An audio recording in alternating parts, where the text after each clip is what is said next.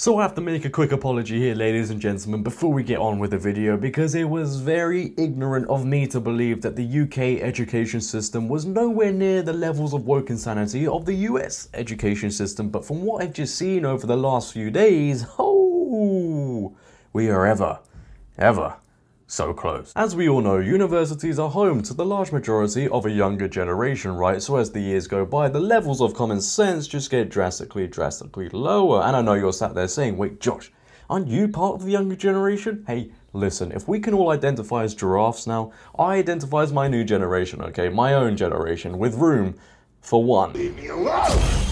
Now this month is Black History Month. For those of you that don't know, and for those of you that do know and are celebrating it, I wish you the best of times and I hope you get everything out of it you want to get out of it. However, you would think people would want everyone involved, right? So then everyone can learn new things.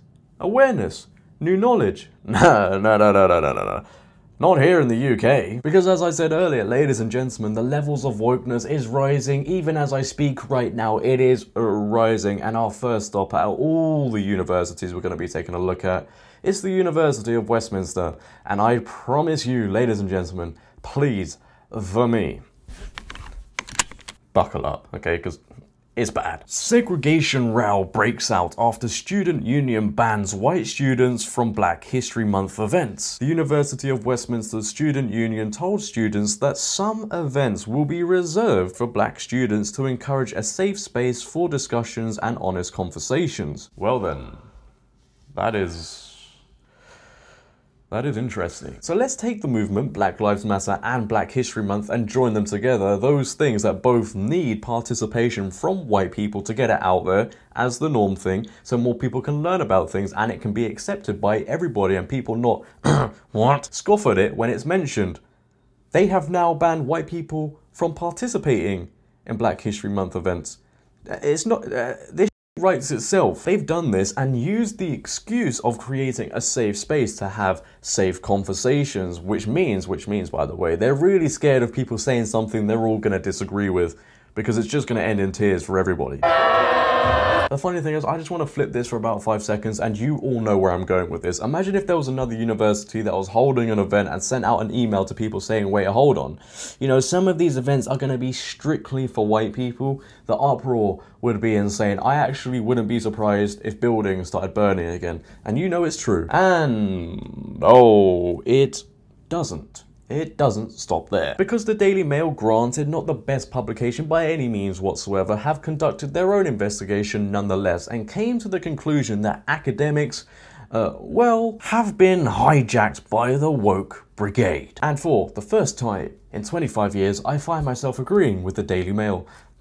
That's when you know the world is truly ending. But I won't lie to you, some of their findings truly do concern me, because from my point of view, it kind of looks like universities now are raising a generation of woke snowflakes and telling them, hey, listen, being straight is not okay anymore. I was literally talking about this a few days ago. I was literally saying this is going on right now. These very same people are going to get into high positions of power, and when they see something on the internet they don't like, they're going to be like, oh, can we ban this video? But enough of that.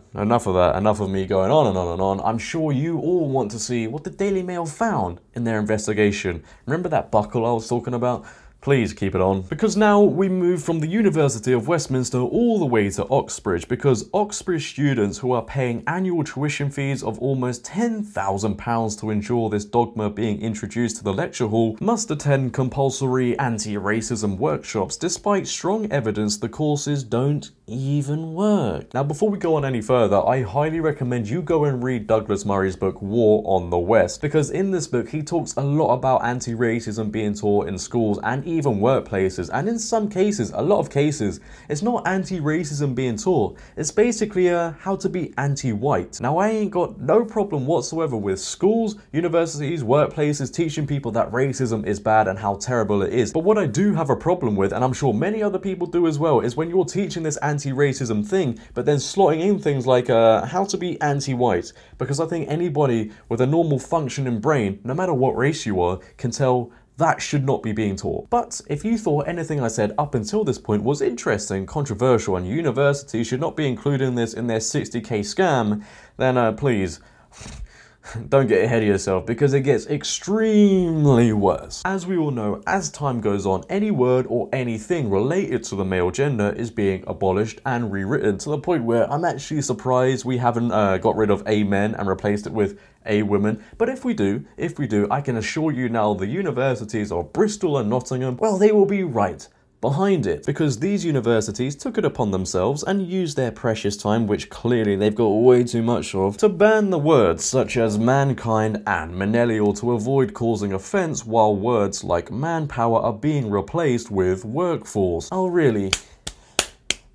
Well done you. At Bristol, students and faculty have allegedly been told to replace the word manning, I can't imagine why, with station, while able-bodied people should now be called non-disabled.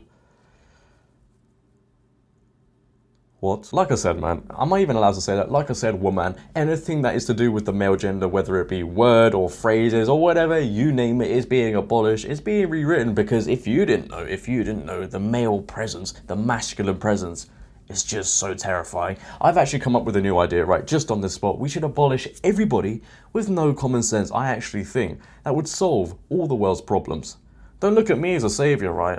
Okay? Oh, you thought I was done? Oh, no. So far, we pretty much discussed every woke category, right? We've discussed gender, race, disabilities, but there's one thing we have left out, and that's the new thing that everybody's talking about that I still can't get my head around, is being ageist or ageism.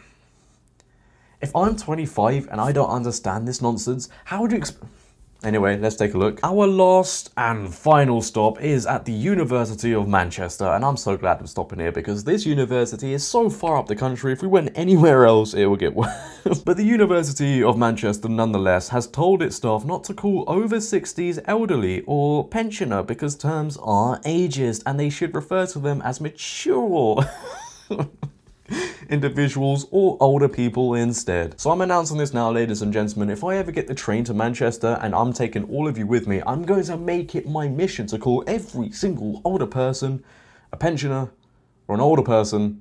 Well, wait, was that even? I don't even know what. They get pensions. They're called pensioners. What else do you want me to call them?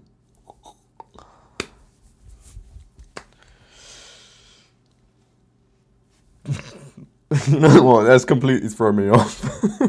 Pension. We can't call them pensions anymore. But ladies and gentlemen, this is how the dreaded woke agenda will stay for the rest of time, because when you teach in nurseries, primary schools, high schools, then universities, these people are going to be so heavily indoctrinated that they won't even know how to walk, talk, or even say anything. They'll literally be zombie. You can't say that. And then when they get into their jobs, when they finally get employed, if they get employed, and you speak to them, they will fire you on the spot. How dare you? You must be fired because you don't agree with their opinion, you don't agree with what they say, and maybe you're not a trendy gender at the minute. Okay, just change it and you'll be fine. But that is the end of the video, ladies and gentlemen. If you have enjoyed today, then please for me, make sure to leave a like rating. If you're new, hit that big red subscribe button and turn on bell notifications so you never miss a video. But until next time, until I sacrifice myself finding all the woke stuff on the internet, which means I'm encouraging you to stop because I will make the sacrifice, okay? Please, go outside. But until next time, it has been your boy JD. I'm out. Peace.